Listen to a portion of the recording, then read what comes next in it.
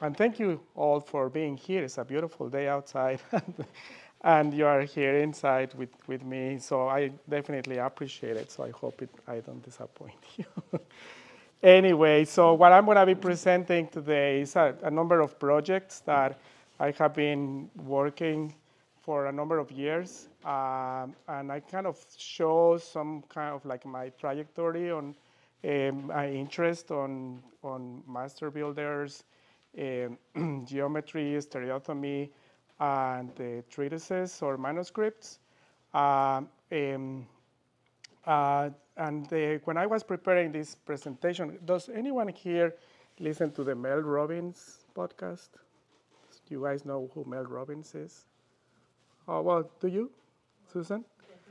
Well, she's a kind of someone who talks about how it's positive thinking in life and, do how to be happy and stuff of that nature.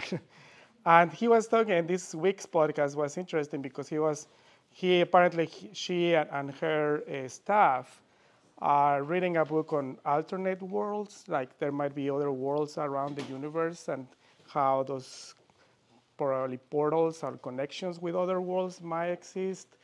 And she was talking about how we can also think about in our lives how we can have these alternate worlds or alternate places where she says where we were or have been happy, right? And so she goes and encourages everyone who is listening, their audience, to think about if you are in a situation where you are not precisely very comfortable, where you are not precisely doing well, to think about those times when you actually were happy, and think about how far you are from it and what is it that is actually preventing you from being there again. And as I was preparing this exhibition, I was thinking, this is what makes me happy, right? This is what this alternate world at this moment that actually is what I feel really passionate about, what I'm really interested about. And so I'm going to be talking about all these projects. Some of these projects are going to be mentioned with more detail, with more precision. And with some of them, I'm just going to go through quickly because of the sake of time. And finally, I'm going to finish with the Carpinteria de lo Blanco, the manuscript of Fray Andrés de San Miguel. By the way, I have a few manuscripts here. If later you guys want to look around, well, these are treatises, stereotomy treatises. This is a really beautiful one. This manuscript of Fray Andrés San Miguel, you can see the pages here. And Alonso de Valdelvira, which I will be talking about a lot today, also is here. But this one, the Fray Andrés San Miguel, is the one that I'm going to be closing down because it's what I'm thinking about doing as a CAAD fellow and where my scholarship is going.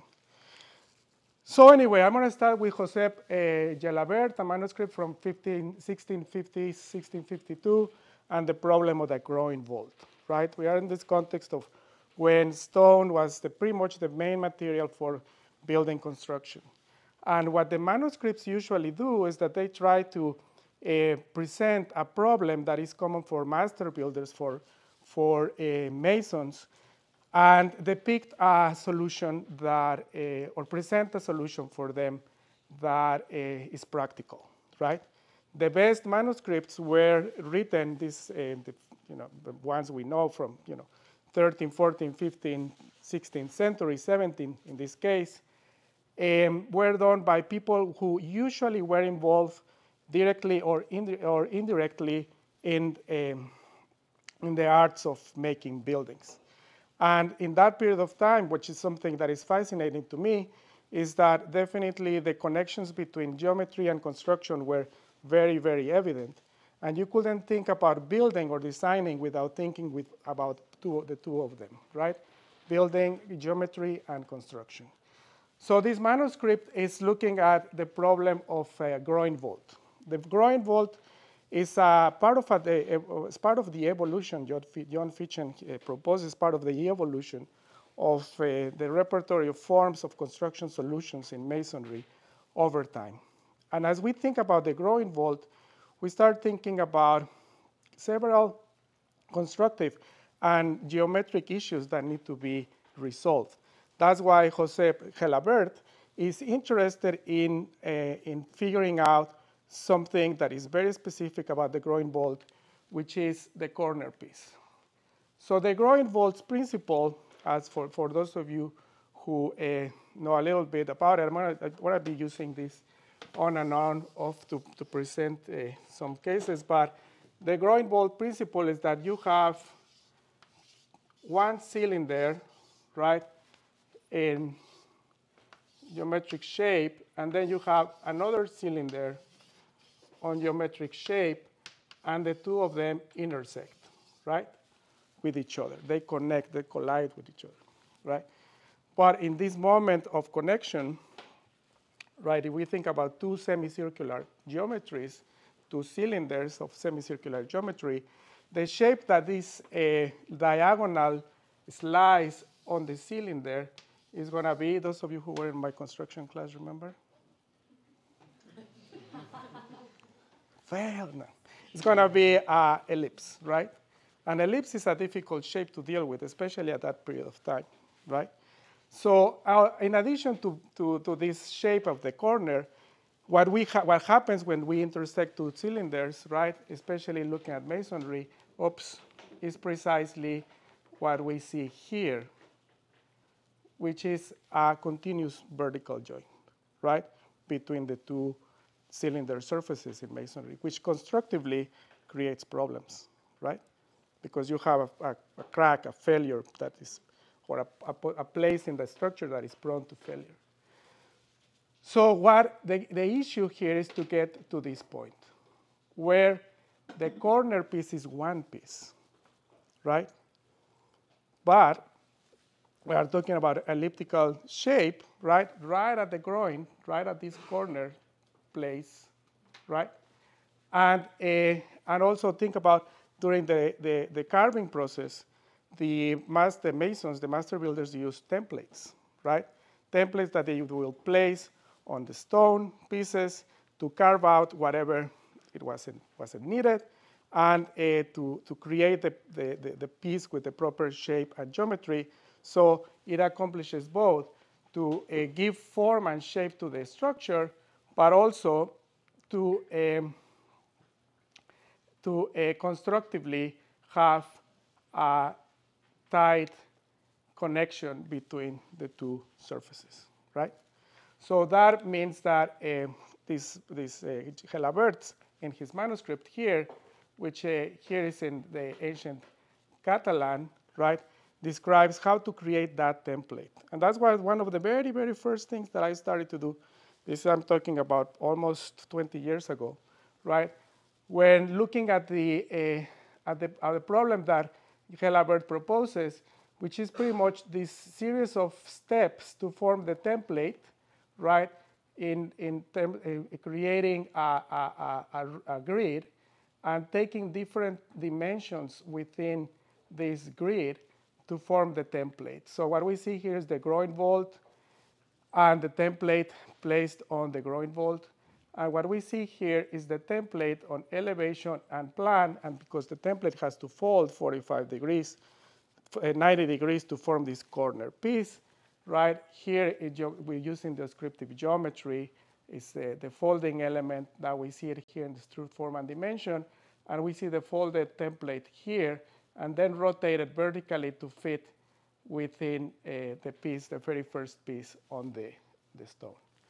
So the process of reading and then making the steps that Gelabert proposes is what these drawings are doing, right? All these different steps to form the template and to take each one. This is the text in Spanish, right? And then forming the template and then, as I mentioned, place it on the space. And then an exercise, very, very simple, very rudimentary, as mentioned, I was talking about almost 20 years ago, where I simulate the process of having a stone piece, then having the flat template, turn it, right, fold it on the face, cut the piece, then start carving out the bossoir with the curvature of the cylinders, and then turning the piece around to draw the other. That's why these two lines are for, right? To draw them through the piece and actually set the other template for the other cylinder intersecting, and then finally moving into the final shape of the piece, right? I have improved this method, by the way, you will see.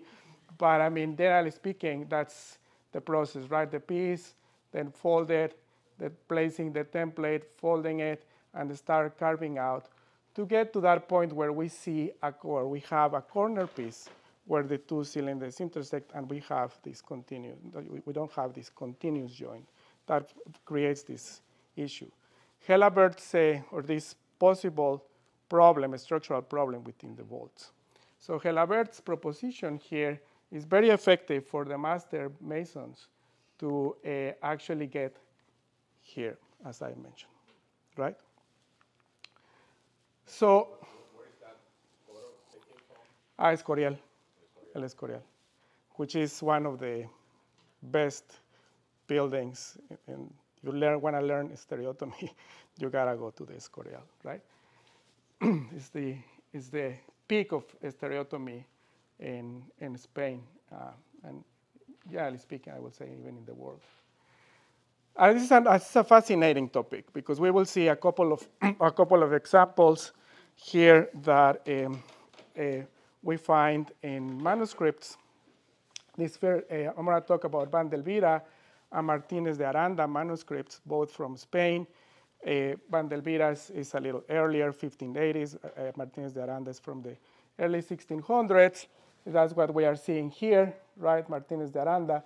And this Q arch. This Q arch is a problem in stereotomy and building construction. And it appears in one of the earliest manuscripts that we have seen, or that we have record of, which is the Villard of Honecourt manuscript from the 13th century, which I forgot to bring, but anyway. So here in this manuscript, we see a number of deep solutions that, and curiosities that Villard of Honecourt has for different problems within building construction back in the day in the 13th century. It's known, or is supposed, that Villard was part of a crew or for a building team for some of the cathedrals in Europe back in the 12th and 13th century. So he points here in this manuscript the issue of this skew arch, right? Why is this a problem? From the architectural, from the stereotomy point of view, from the construction point of view. Well, this is a situation in which there is an opening in the wall, like the one we have back there, right? But instead of having the threshold 90 degrees with respect to the wall, right, is inclined. Let's say that we have, this is skewed, right? Let's say we have another room over there, kind of diagonally, and we want to go in that direction. But in order to make the opening, right, the structural element that is going to support the opening is going to be an arch, and to make that arch is what it makes it difficult. So skewed arches look a little bit like this, right? Arches that are twisted, if you will, right? So what we see here is a couple of solutions that I explored. This one is by Vandelvira. And I'm going to go back again to the notion of the cylinder, right? Where we have a cylinder, right, that's going to presuppose an arch. And the same thing, right? If we have, this is our cylinder, right? And if we cut it diagonally, right, through a plane that cuts it diagonally, right, the shape of that intersecting plane that cuts diagonally, again, is going to be the same, an ellipse, right? But also, the walls are not parallel to each other. are parallel to each other, but I mentioned are skewed. So what do we do here, right? If we conceive the opening, or what do the master builders do? If we conceive the opening as a cylinder, as it is presented here, right? This is the skewed arch, right, or the skewed wall, and then a cylinder that moves, goes not perpendicular, but perpendicular to the opening, right, to the span.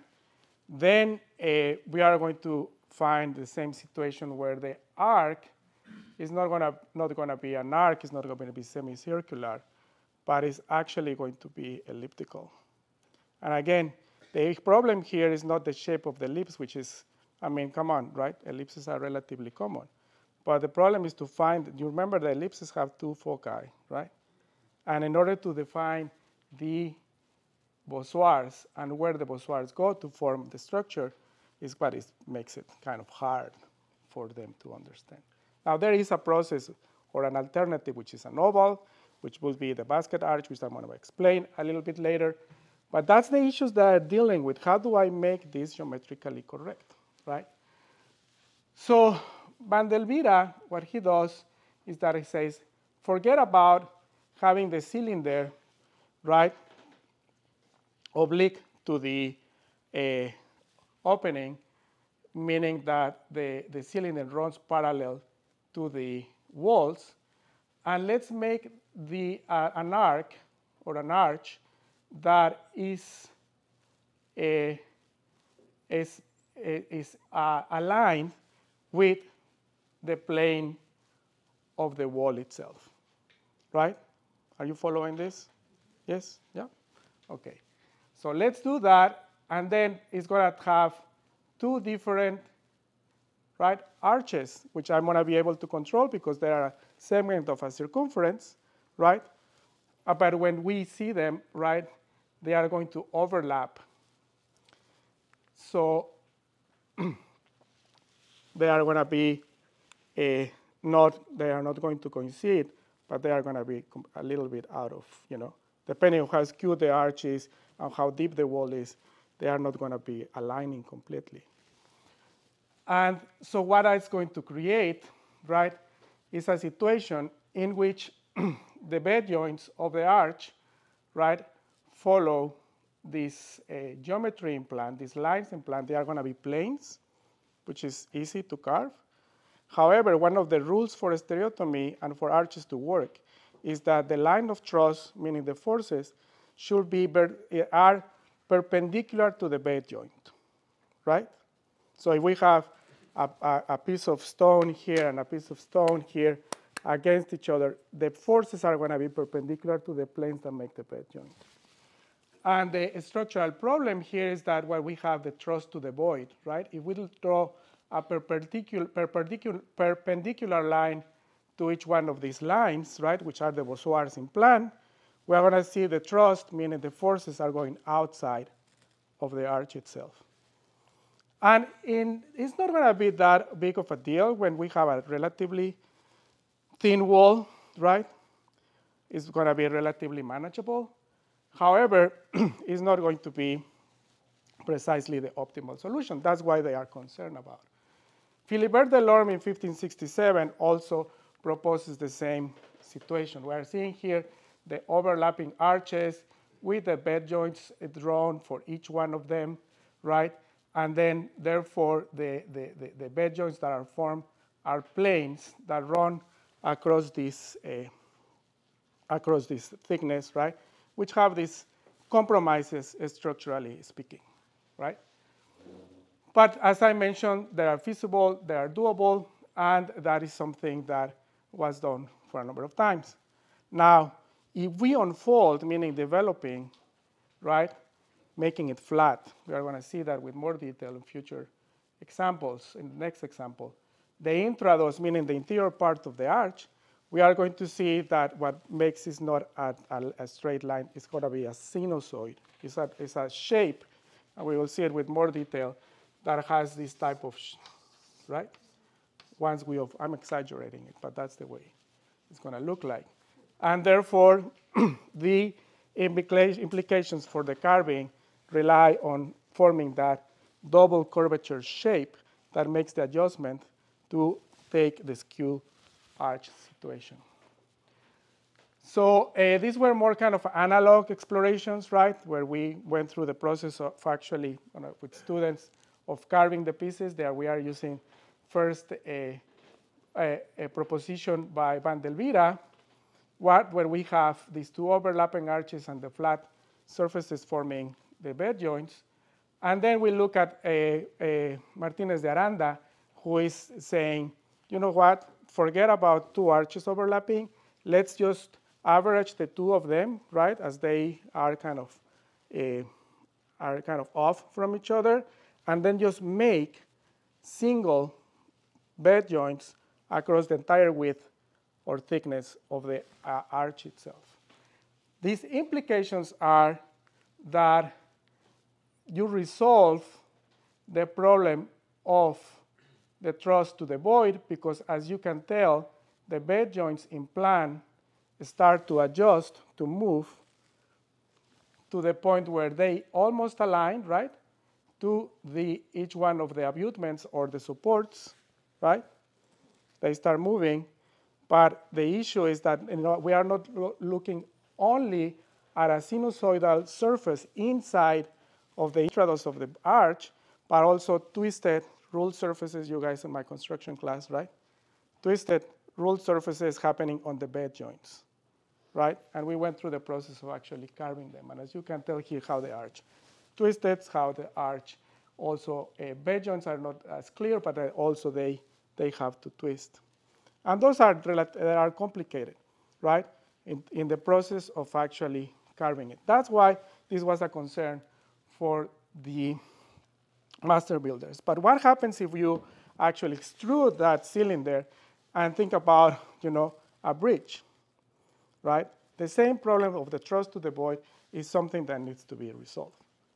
So one of the simplest solutions, right, is what is called the ribbed arch, which is going to have individual arches that are going to be working pretty much as a regular arch, right, one after the other, to form this ribbed surface, not a continuous surface, right, this kind of ribbed-like type of surface inside. It's relatively simple, but it's not very clean, right, from the stereotomic point of view, right?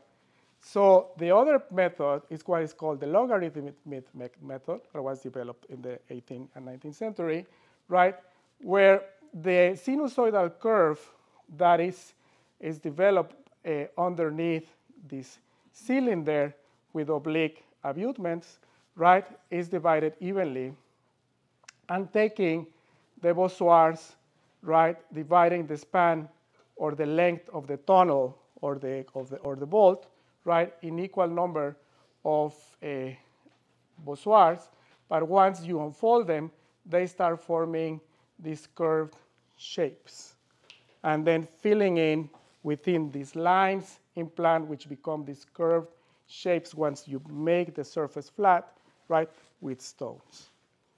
Also kind of complicated, right? Again, remember that we want to avoid is that if this was a regular bolt and a cylinder, right, we will have abutment on one side, another abutment on the other side, and then a regular bolt will solve the problem. But the fact that this is inclined is what makes things kind of difficult. So the one that we studied with more detail, right, was the helicoidal method, which is in this book by Pillet, right? It was well known back in the day. He just represented here, right? And it parts from the same proposition, right? But instead of looking at straight lines on plan, right, as the logarithmic method proposes, this method proposes that we look at the sinusoidal surface unfolded horizontally and divide it into equal parts and then trace straight lines, right? And then we have an arch that avoids the truss to the void. The implications are that once you fold it back into a circle, each one of the surfaces is a helicoid, a DNA type of shape, right? A helicoid. And that what also presupposes is the complexities that come with the carving. This was done a number of times. This was pretty much the easiest, but the cleanest solution. However, controlling the shape of pieces, that was what made it relatively complicated, right? Because the bed joints had to follow this ruled surface.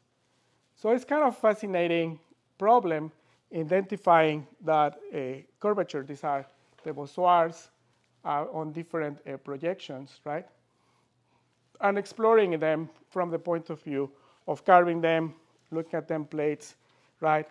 And so we did this attempt, right? And it kind of worked, right? But we see here in this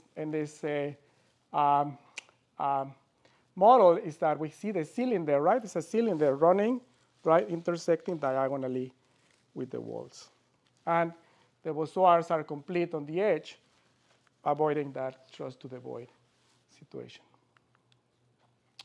All right, another one that was quite interesting for master builders is the irregular vault, right?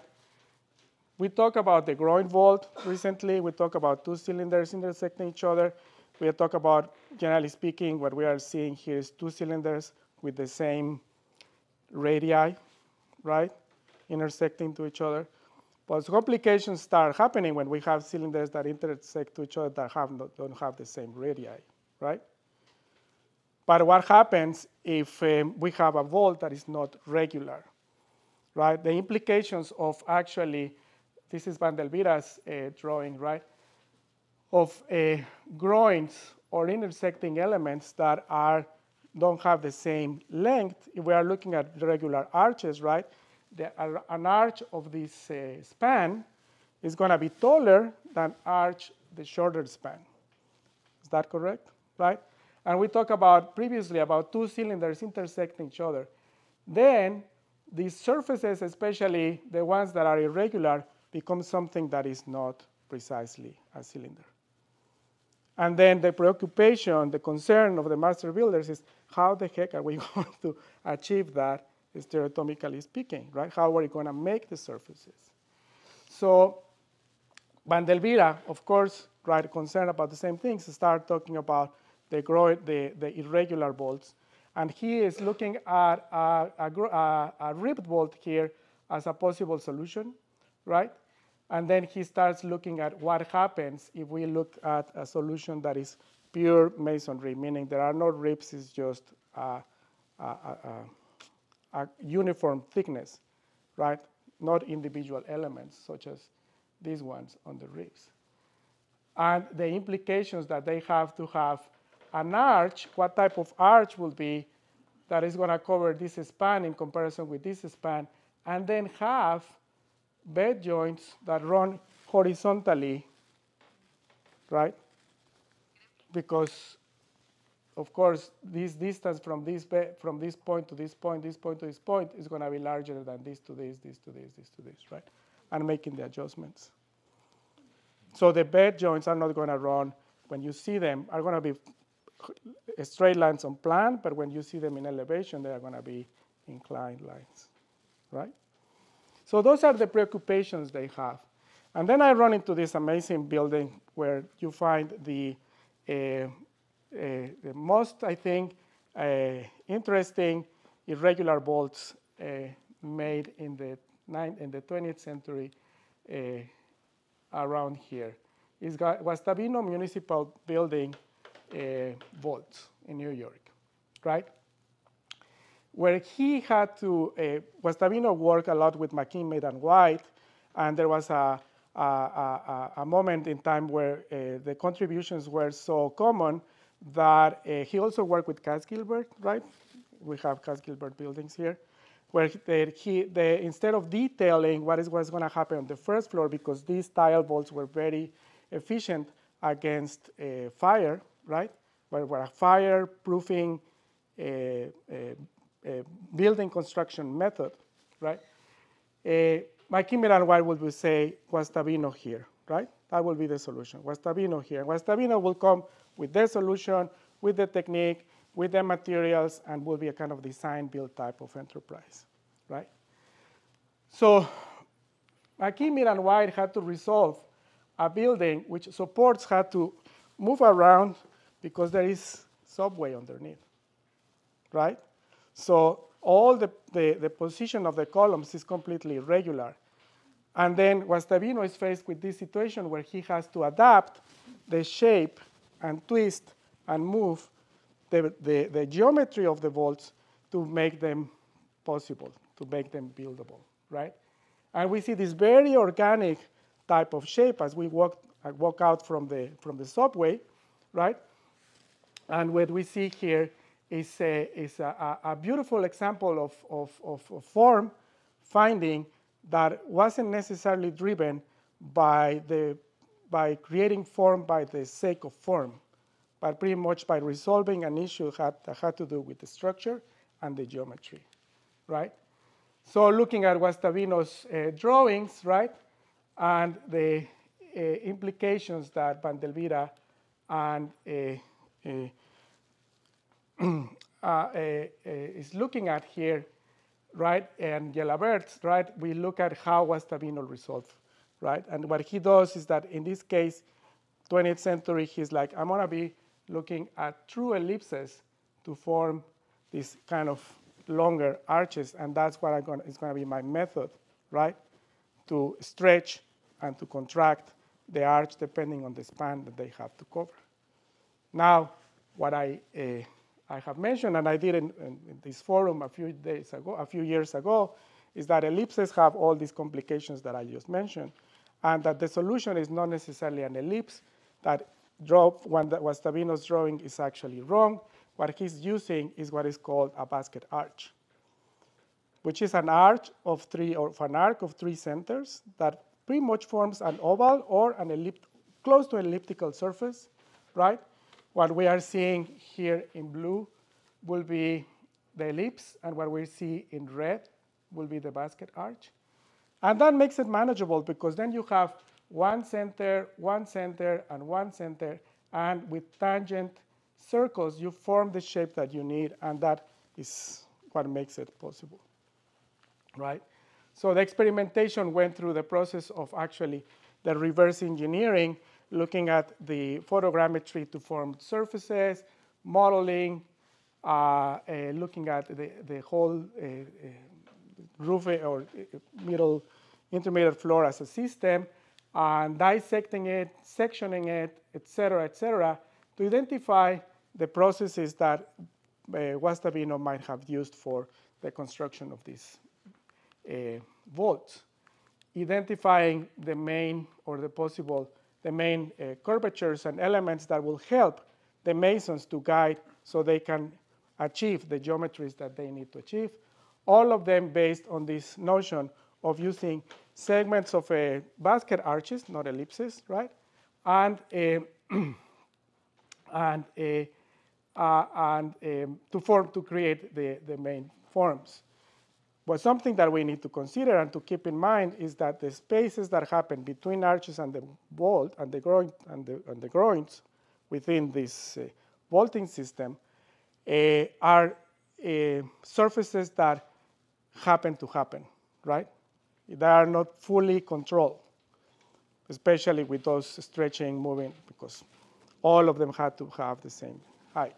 So we started actually building a replica using the same Guastavino's system. I have done a few of those here in UT. Haven't done that for a while, right? Testing it and also identifying what the structural capacities of this type of structures. And this project, that is what Elizabeth was talking about, right? The origin of the book, which is looking at two manuscripts that are the beginning or the seed for the study.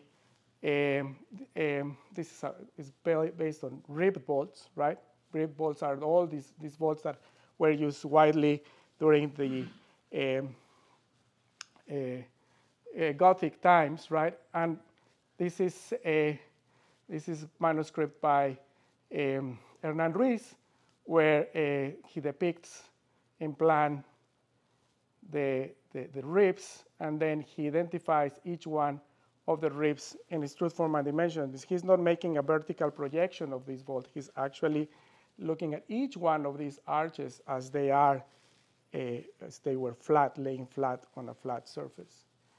And Van der Vida goes a step forward, and he adds thickness to the ribs, and the same thing, right? Looks at each one of these ribs and arcs that form the geometry individually. And I took, this is one example, I took 3 of these vaults in Mexico, and using this system to identify their geometry is what this study was about, right? And then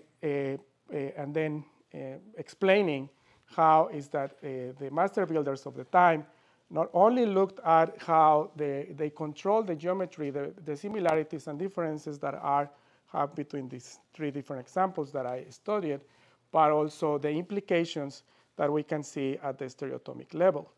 Understanding that these are not only lines, but are a kind of a 3-dimensional puzzle that has 2 purposes.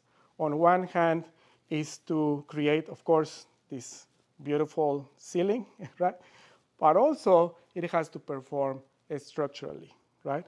It has to support itself. And it is amazing that a structure such as this one that is about 1/70 of the span, the thickness is about 1/70, 1/70, right, of the span, stone with stone, no reinforcement at all, has been there in a seismic zone for more than 500 years, right? And I'm just going to jump. This slide shows the process, and that's what became an exhibition and the book that I was talking about. All right, so that's where I have the things that I have been kind of looking around. And I'm going to be talking a little bit more. I know we are running short on time. About the next steps, right? Which is the Fray Andrés de San Miguel manuscript, which is of my interest, as you can tell from what you have seen. And for this part, I wrote something. So, carpintería de lo blanco is a term used in architecture and carpentry to refer to constructing wooden roofs and ceilings.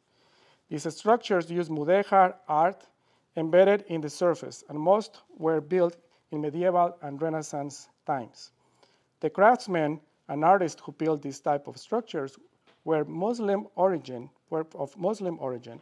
and used these construction methods for Islamic and Christian temples and buildings. This carpentry work was widely used in southern Spain and later brought to the Americas. The master builders that came to this continent in the 16th and 17th centuries brought their knowledge and applied their techniques when required for religious and civil constructions. Carpintería de lo Blanco is recognized for the intricate patterns that form the structures. What is fascinating is that the patterns follow rigorous geometric principles tied to construction principles. The constructive could not be understood without the geometric, and the geometric without the constructive. The results are beautiful ceilings and stable structures that are integral to the rest of the construction. Within the study of Carpintería de lo Blanco and this type of structures in Latin America, no one can miss the name of Fray Andrés de San Miguel. His real name was Andrés de Segura de la Acuña, and he was born in 1577 to a low-income family in Medina, Sidonia, in Andalusia. He sailed to the Americas in 1593 at 15, returned to Spain, and reemerged in early 1600s as a Carmelite friar in Mexico City, where he took the name of Andrés de San Miguel. Fray Andrés has been identified as a curious man, interested in different disciplines. He was a sailor, an architect, a hydraulic engineer, a mathematician, and because of his writing, also an author of treatises. He has been known for his passion for architecture, and it has been noted that he rejected a promotion with the Carmelitas order because his inferior position afforded him time to reading and allowed him to be involved in the physical maintenance and construction of buildings. Historians link Fray de Andrés to the design and construction of the Convento Desierto in Santa Fe and the Monasterio in Querétaro in 1618. His involvement in developing the Convento de San Ángel in Mexico City, built in 1615, seems to be relevant, so relevant that historians have considered this building his masterwork. His legacy not ended there. Between 1629 and 1632, he was involved in the construction of monasteries in Celaya, Morelia, Salvatierra, as well as a bridge over the Lerma River. The original copy of Fray Andrés' manuscript is part of the Benson collection at UT Austin. For architects and historians, this is a very particular book because it's one of the very few that addresses the exercise of the discipline of architecture in colonial Mexico. The document comprises technical and architectural drawings of buildings and bridges, mathematical tables and illustrations, schematics of equipment such as pumps and pendulums, and other drawings. This manuscript, like many others of the time, doesn't seem to be an organized written work, but rather a compilation of varied subject matters. The work projects his interest in the study and application of geometry, arithmetic, on building construction, and overwhelming motivation for his work. Other manuscripts were created in Spain around that time. Those include the manuscripts of Alonso de Vandelvira, Hernan Ruiz, the Catalan Josep Jalabert, which I've been talking about, but those manuscripts focus on stone cutting techniques and masonry construction. Andrés de San Miguel manuscript distinguishes itself because a good part focuses on Carpintería del Blanco, which is, as stated before, finds its roots in Islamic Spain and deals with woodwork. By the way, this is a paper that I wrote with my colleagues in Spain, Enrique Rabasa and Jose Calvo, where we were looking at the manuscript, right, one day, and all of a sudden we saw this page and we were like, wow, what is that? Well, it turns out that he also drew a drawing for a ribbed vault, right? And there is an article on that study and what he actually did and didn't do. Because of its content, this manuscript is usually compared with Diego López de Arenas' document En breve compendio de la carpintería de lo blanco y tratado de alarifes, published in Spain in 1633. Both books address similar topics and aim to the public within the discipline of architecture or construction. In addition, both books were written to describe how wood building components were made and assembled. Enrique Nuere, a Spanish scholar known for his studies on Carpintería de lo Blanco, studied both Diego López de Arenas' manuscript and Fray Andrés de San Miguel's manuscript. After this study, Nuere published a book called La Carpintería de Lazo, lectura dibujada del manuscrito de Fray Andrés de San Miguel. In this work, Nuere points out that although both manuscripts were written almost simultaneously on opposite shores of the Atlantic Ocean, each author provides a different approach to their writings. On the one hand, López de Arenas was a specialist who devoted most of his time to solving the problems that the carpenter faces when making his work. Therefore, his manuscript is the result of his experience as a carpenter, and on the other hand, Nuere suggests that Fray Andrés' manuscript shows the friar's limited knowledge about carpentry when he arrived in America. Nuere proposes that his knowledge was acquired from other texts preserved by the Carmelitas or from teaching received directly from carpenters during the construction works in Mexico. In the context of Islamic woodwork, specific methods used by Fray Andrés de San Miguel in development and execution of some structures might be controversial. The extent to which the work of Fray Andrés de San Miguel's manuscript can be seen as a research rather than a summary of his professional practice as a carpenter is still in question. One thing is sure, Andrés de San Miguel's manuscript is a valuable document that allows us to contrast and reevaluate what we have learned from other documents such as López de Arenas' writings. The manuscript of Fray Andrés de San Miguel in the Benson collection at the University of Texas at Austin is a Latin American jewel, and many of its secrets remain to be revealed. In this context, the work I want to develop aims to open a new chapter in these investigations. Digital technologies can be the door for groundbreaking research in the 21st century and help unfold selected aspects of the 17th century manuscript, especially those related to construction, geometry, and architecture. My work aims to open new paths for the contemporary visualization of this valuable document, exploring the implications, challenges, and opportunities that digital technologies offer to us so we can better understand the content of the manuscript and the legacy found in this way of making wooden roofs. And just quickly, I'm going to go through initial work that I did with Andrea Alvarez, who got the Lilas Benson Digital Scholarship Fellow back in the day when we started looking at the manuscript and one of the key components, which is called the rueda, the lazo de ocho, means the kind of the wheel of 8, and how that is created, is presented in the manuscript, the implications that it has once this pattern starts spreading out to form panels of these ribbons, and how also the manuscript points to different angles, right? And something that we have to point out here is the dimension, the thickness or the width of the lasso or the ribbon, right? Meaning each one of these components, these little ones, and the relationships of the wheel of 8, right? Have direct connection with the span that this structure can create, right?